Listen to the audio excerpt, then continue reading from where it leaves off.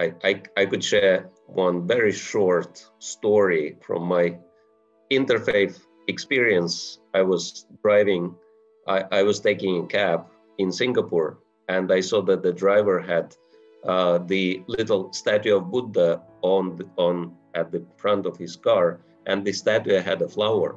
And I really appreciated that. I said, looks like you're a serious Buddhist, you're worshiping your Lord Buddha. And he said, yes, I love Lord Buddha. And he looked at me, he said, are you a Buddhist monk? I said, no, I'm a Hare Krishna monk. He said, how do you appreciate Buddhists if you are Hare Krishna? You're supposed to preach to me and try to convert me.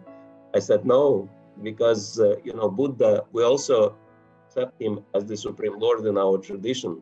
I appreciate what you are doing. And we had such a wonderful conversation. He was asking me how he can advance spiritually. I told him, get spiritual knowledge, associate with advanced practitioners, chant the holy name, O Lord Buddha, and you will advance. And he was so happy at the end of the journey. We told him, how much do we pay? He said, you don't have to pay me anything, rather I will pay you. And he gave $20. This was like really amazing taxi. The driver pays the passenger at the end of the journey.